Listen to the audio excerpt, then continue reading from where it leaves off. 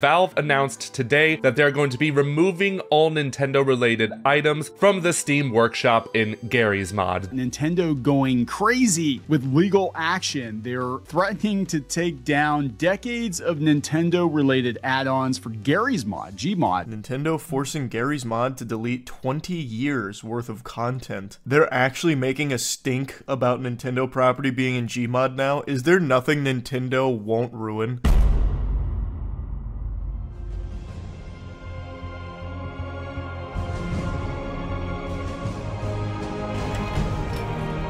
Are you sure you want to do this, Master Desmond?